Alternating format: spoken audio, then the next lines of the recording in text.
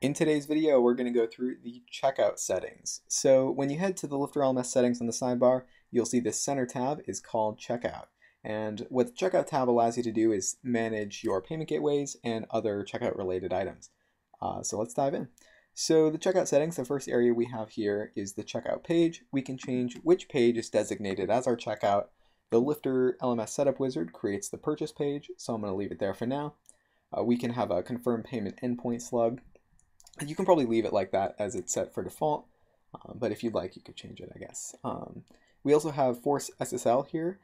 You're going to want to check this box to force SSL in order to create a more secure setup on your site. One thing new is Google Chrome is now alerting people, and you'll see sometimes when I go to a different screen, there'll be it'll say not secure in red, and it's warning people for any website that doesn't have an SSL that the site might not be secure if they're collecting any data, but it's just a security measure for your site, so you're going to want to make sure you have one of those anyway.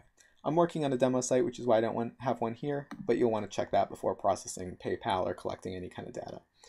So we can opt to retry failed payments. For recurring payments, if you have a recurring payment plan and somebody's payment fails to go through, enable automatic retries is something you can check on right here. And then we have our currency options. You can go through this when running the setup wizard, or you can manually change those here with your country and some other options for currency. And I believe this is the default for the United States, so I'll leave these as they are for now. One thing is we can hide zeros on decimals. So if there's zeros in the decimal places, I can opt to hide those. I'll show you an example of that. So if I head to a new tab here, and let's say I'll head to the course catalog quick and check out a course to show you this feature in action. So if I head to an access plan, I'm logged in here. So what I'll do is I'll open an incognito window and head to the course. So this way I'm not logged in, so I can see the access plans. So I currently have the setting checked to hide zeros, but if I uncheck that and I save changes, and I reload this page here, we should see these zeros come in the decimal places right here and here. You'll also see this on the checkout page here. And now if I go back and check this area here to hide those zeros, save changes, head back over here, those zeros will disappear from right here. And yeah, so that's just a neat thing you can use to clean up the price a little bit. So that's a neat feature there. But let's continue on. So past currency options, our last area here is payment gateways. This is where you can manage the payment gateways on your site, and similar to the integrations tab, we can go into any gateway and enable that.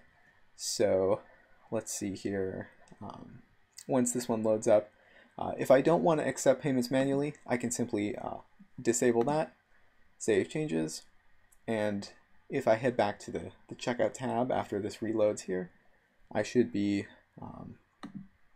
good to go with that being unchecked there. Yep, see, so you can see that's disabled now. And one thing I can do, Stripe is automatically enabled on this site, but if I have PayPal and Stripe, for example, I'll want to make sure both of these are enabled, and I'll want to have my API keys in here if I'm really doing transactions, but for the demo here, I'll just enable those. And now if I head to the checkout page for any course, I'll reload, and we should see the payment options I have. The first one here is credit card, and the second one is PayPal, because I have those two enabled. But if I wanted to switch the order of these, for example, I can simply click and drag here and save my changes. And then I'll reload back over here. And now PayPal should be on top in case you wanted to change the order for that. You do have the option of doing that there. So yeah, I guess that about wraps it up for the tutorial on the checkout features. This has been Will Middleton. Thanks for joining me, and I'll see you in the next one.